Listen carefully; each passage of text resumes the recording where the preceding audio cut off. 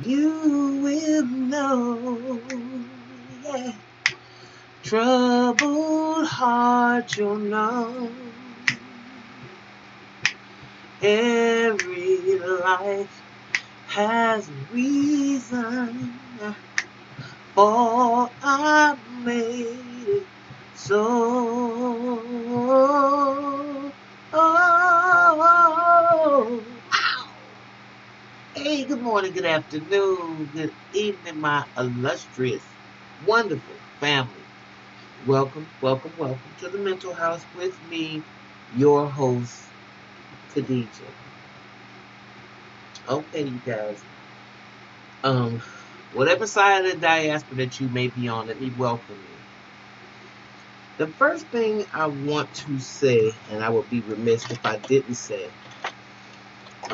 if I didn't acknowledge the few emails that I received, and a lot of you, a few of you, and I wouldn't say a lot, I would say a few um, people let me know how they are very disturbed by the climate of today and what's going on in society. And that when I read things like the Ida B. Wells letters and things of that nature, it does not do anything to forward the culture.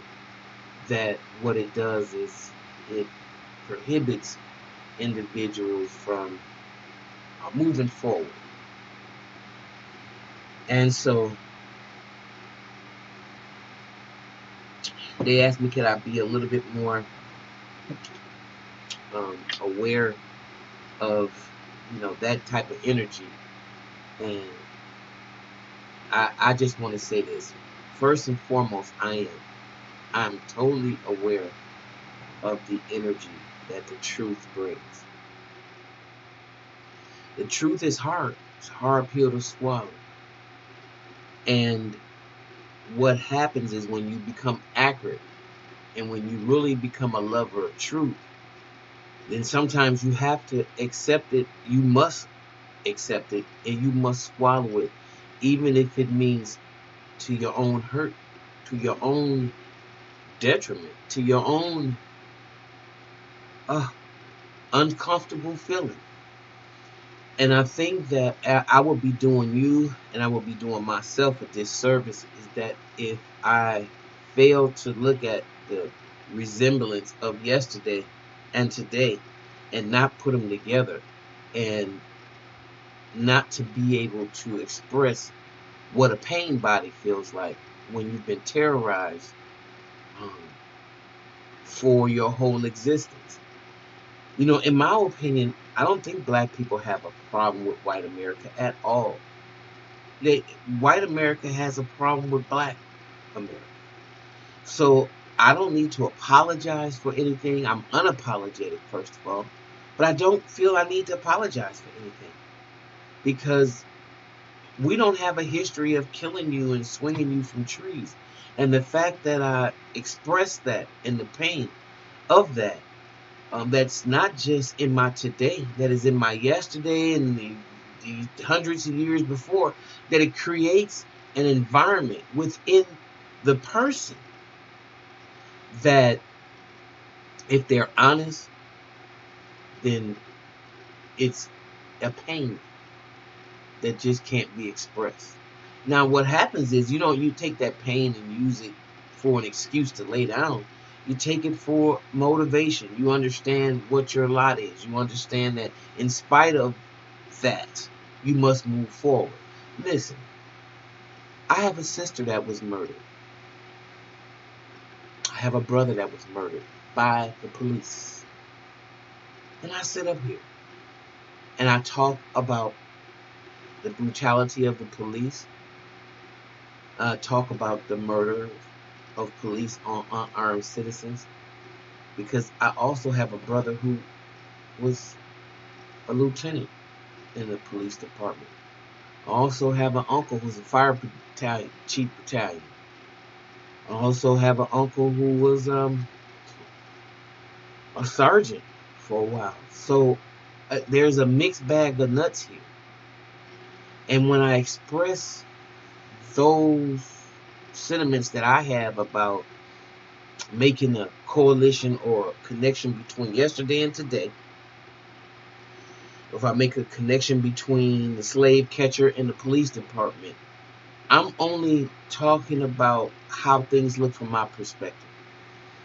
Just like if you were to talk about your experiences with, your parents or whoever the master narcissist is in your life, you wouldn't want someone to dismiss it because you're uncomfortable with it, because they're uncomfortable with what you're saying. But if that is what happens, then so be it. Because you know what you're speaking is the truth. You know that you've been abused, and you defy anyone to try to change your reality on that situation. So I just wanted to say, no, I won't stop reading Ida B. Wells' letters because I love Ida B. Wells. And I think that she was a very courageous woman. In fact, I think that a lot of y'all will do yourself good to understand how we got here and stop reading the narrative. You know what?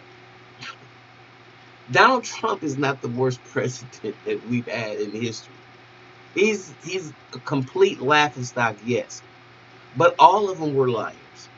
Because if they weren't, then the narrative that everybody believes wouldn't see the light of day. If they were honest and good human beings. The people who want to control people control the narrative, and they control how you think. And those of us who want to think outside the box, we're always going to be, chastised or just made to feel like we need somebody to validate us. But I don't feel that. I do. In fact, I take the page from Brother Ray Hagan, who says, see this circle?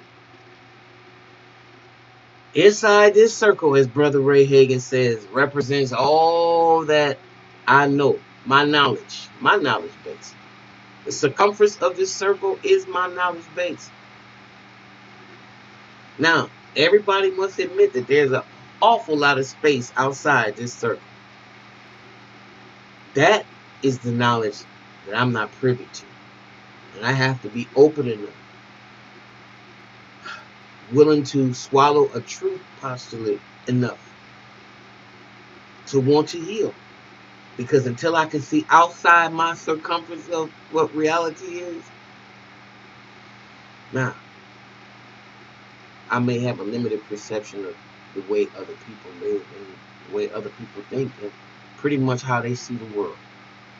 So, it is possible that two people can be looking at the exact same thing. The exact same thing. Yet they'll see it extremely different. And so it becomes obvious that they're both operating off of a different stimulus.